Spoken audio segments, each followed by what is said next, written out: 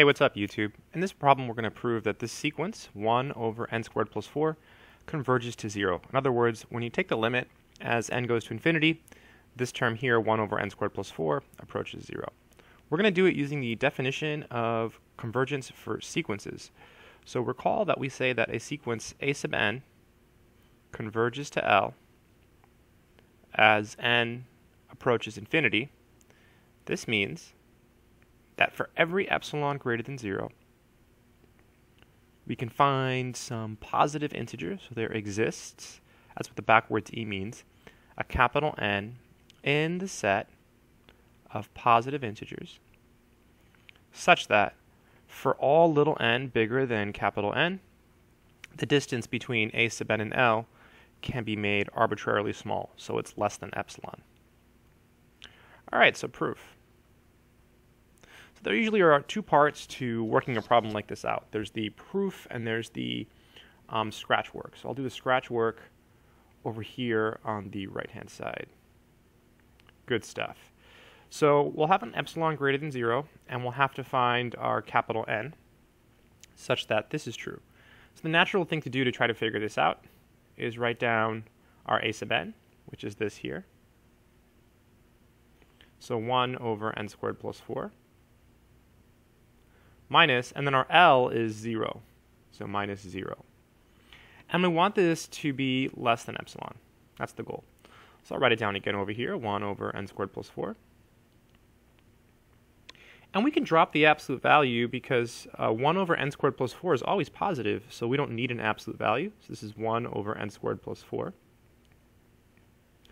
And this is less than or equal to 1 over n squared.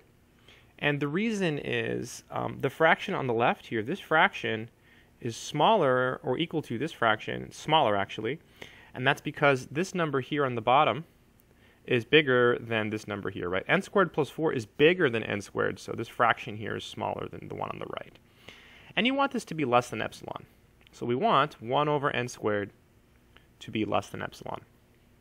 So what we do now is we solve for n. So we multiply by n squared. So these cancel, so we get 1 less than epsilon times n squared. Divide by epsilon. So we get 1 over epsilon less than n squared. Now carefully read that backwards. N squared greater than 1 over epsilon. And so if we take the square root of both sides, we simply get n greater than the n greater than the square root of 1 over epsilon. So our n needs to be bigger than that. So what we can do is we can use the Archimedean property to choose an n bigger than the square root of 1 over epsilon. The Archimedean property says that given any real number, you can find a positive integer that is greater than that number. So this is a real number, and so we can find an n that's bigger. Okay, let's go ahead and do our proof carefully. So we'll start the proof by letting epsilon be greater than 0.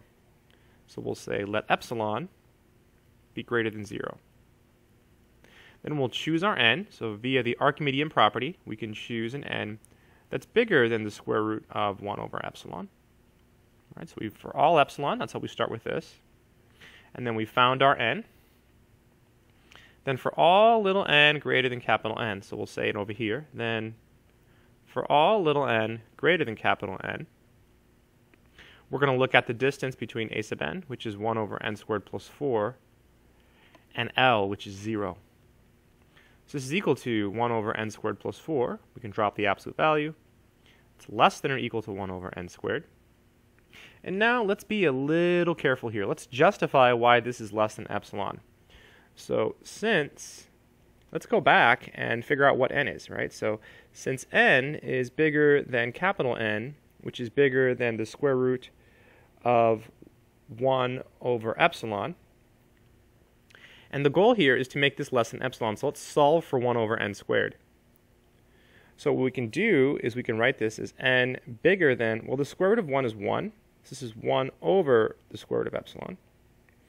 So what we'll do is we'll multiply by the square root of epsilon and divide by n. So when we do that, we get square root epsilon greater than 1 over n.